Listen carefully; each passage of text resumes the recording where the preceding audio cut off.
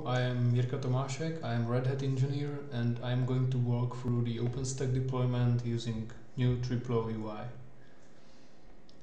So I have the undercloud set up with TripleO UI on top, and I am going to log into the application using the credentials from the stackrc file. After login, we are getting to the deployment plan page, which serves as an overview of the deployment which we are working with.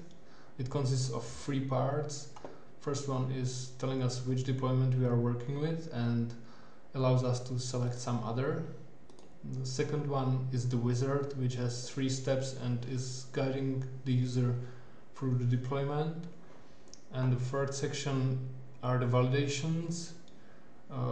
They are providing feedback to make sure that the configuration which we are doing is correct, and they are grouped in 3 sections right now, and they are currently triggered manually.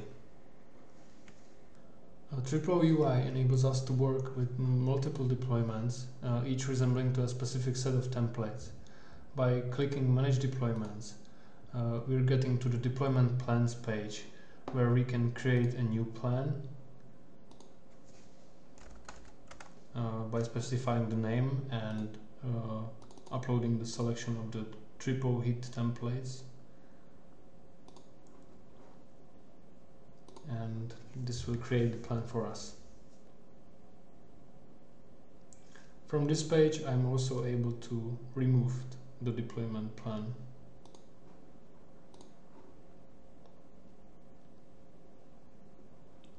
If I create a new plan, I can activate it from here, or I can go back to the deployment plan page and select appropriate deployment which I want to work on. First step in the process of designing the deployment is specify deployment configuration.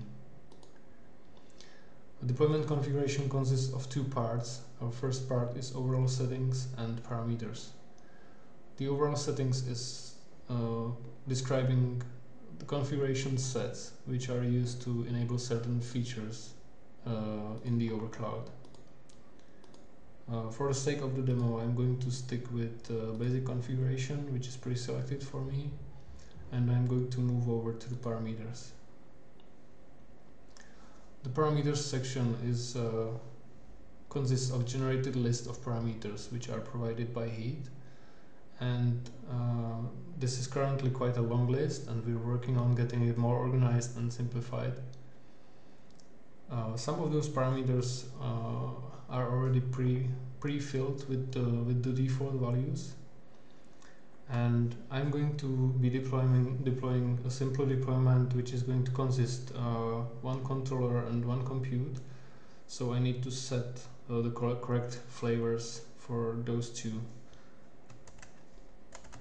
So I'm going to search for flavors and set the overcloud compute flavor parameter to compute,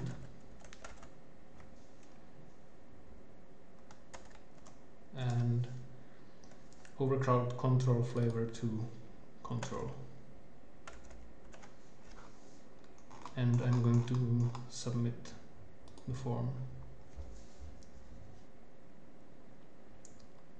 So the parameters were updated, and we finished the first step of the deployment.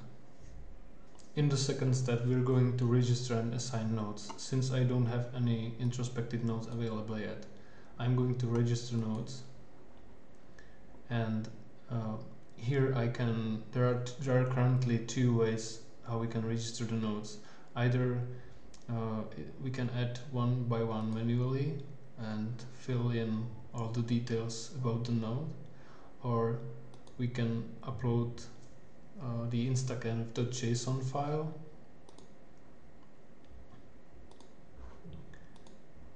and the UI is going to pre-fill with the nodes provided from this file.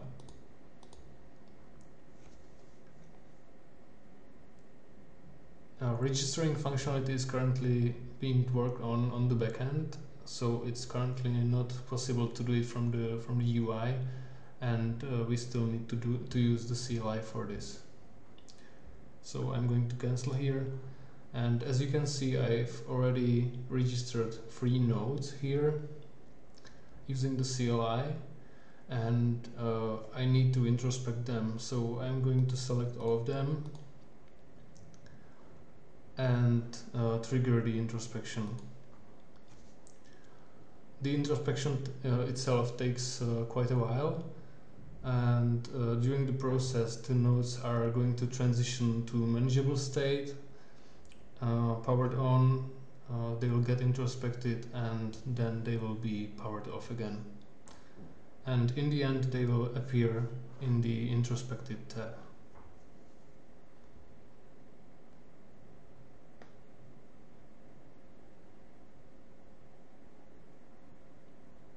After the introspection is finished, we can go back to deployment plan page, and as I described previously, I'm going to assign 1 node to the controller role and 1 node to the compute role.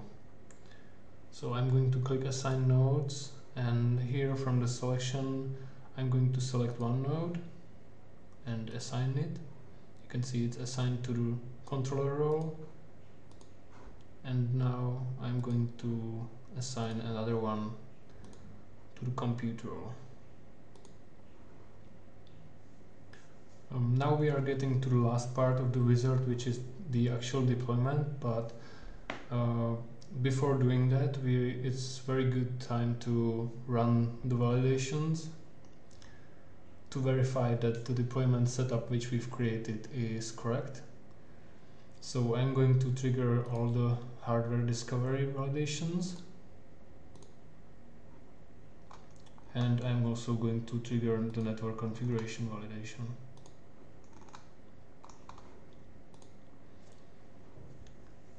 You can see that some of the validations are failing for me, and this is because of my demo setup, which is running on the virtual machines, and those virtual machines don't match the minimum hardware configuration which is required by those validations. And you can see that the network configuration validation has succeeded. So now I'm going to trigger the deployment by clicking verify and deploy.